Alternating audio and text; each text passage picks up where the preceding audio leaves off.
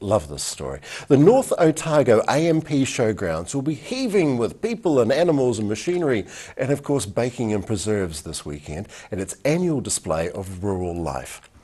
Parents were busy dropping off lovingly made baking this morning to the showgrounds, ready for judging ahead of a very busy schedule. The A&P show is one of the most important events on the farming calendar, and it gathers people from all points of the compass from all over North Otago. It's a marrying of the town folk with the country folk.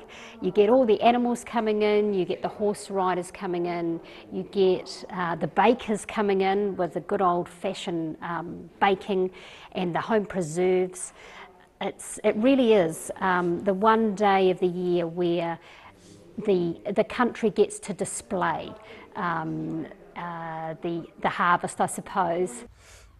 There will be over 90 exhibitors spread over 280 trade sites, and there's even a free treasure hunt around the showgrounds.